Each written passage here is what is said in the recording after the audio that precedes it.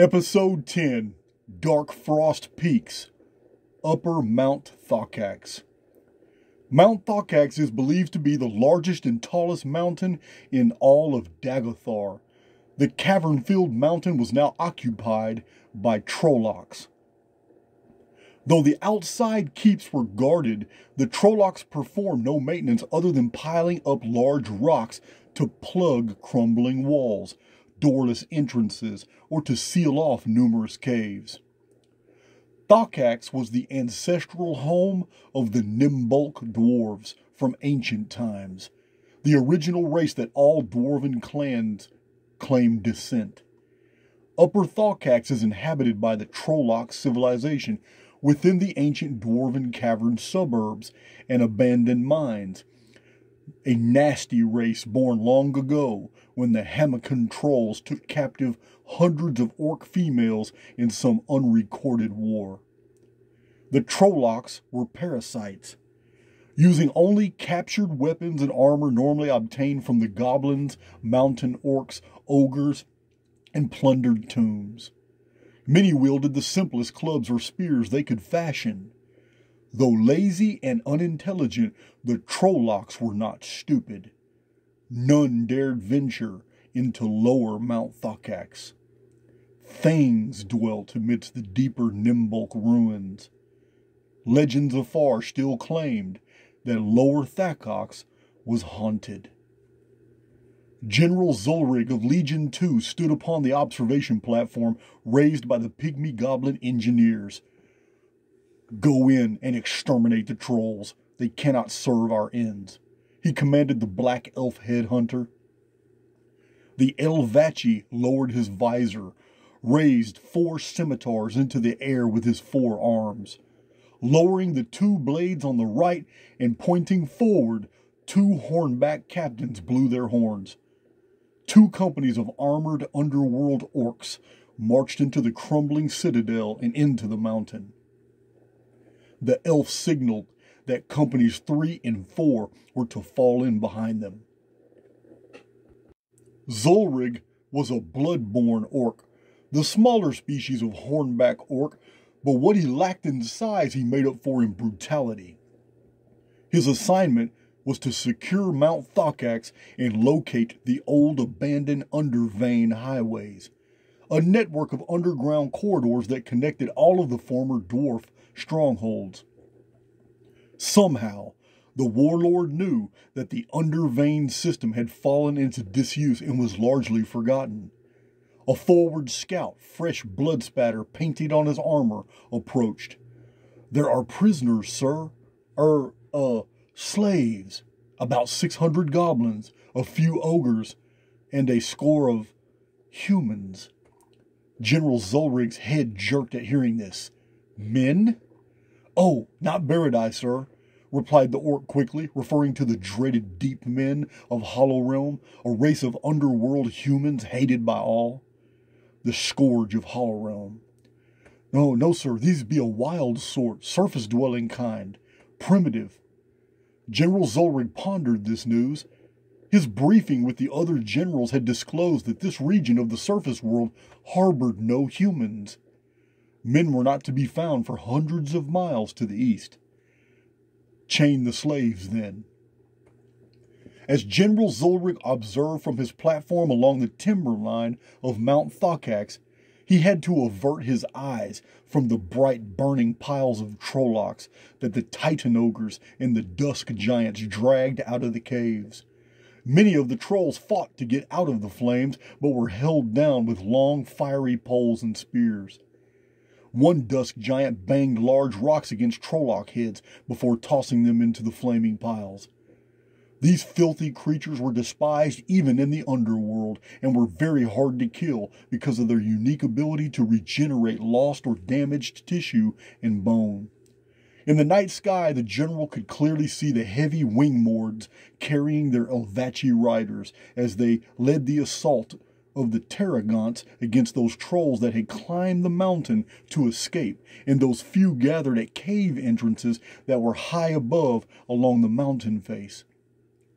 Deep inside Upper Thokax, Hundreds of umber slogs terrorized the Trollocs. In blind panic, many of the trolls ran right into the ranks of blade-wielding orcs, ogres, and giants. Zulrich grinned wickedly. The umber slogs were the vanguard in this war, the spearhead. What perfect marauders! Why did we not use these wonderful beasts in the Baradai Wars? Where did they come from? Why is there such secrecy about them? He wondered. He had wanted to ask some of the Dark Elf sub-commanders about the slogs, but this required admitting his ignorance. The hideous animals only obeyed the Elvachi, but as far as any other underworlders knew, the Dark Elves had never before had or used umber slogs. The origin of the six-legged devourers was an enigma. Where did they come from? While musing over this, a headhunter and another Dark Elf, a two-armed warlock, approached and stepped up to the platform. Zulrich had not seen them appear and moved toward his position. Suppressing his surprise and suspecting witchery, he looked into the abyssal eyes of the Dark Elf mage. General, a couple slogs were put down by the Trollocs, and a third was lost to a troll giant. 2 others ventured into lower Thokax. They have not returned. Then they are lost. Both the orc general and the warlock knew of the cavernous ruins of Nimbolc far below. The vast underground city's lowest areas were accessible from the underworld's highest cave systems, and many were the tales of parties disappearing when nearing too close to lower Thokax. What of the underveins? They have been located, sir. Blocked off only by loose piles of boulders that are being removed even now. Good.